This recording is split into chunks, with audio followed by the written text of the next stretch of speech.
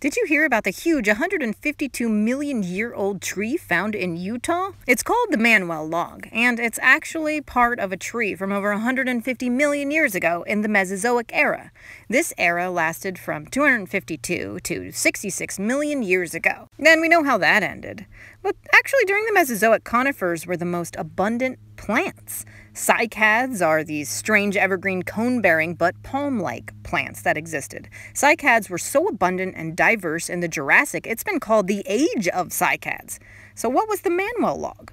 It's a petrified portion of a once-living tree related to the modern-day conifer, the Norfolk pine. It's actually about 152 million years old. It weighs about 8 tons. That's more than a school bus weighs. Then that makes it a challenge to move. 2 fist-sized samples of it were sent to the Paleobotany Research Lab in Germany for testing. They determined the type and the age of the tree.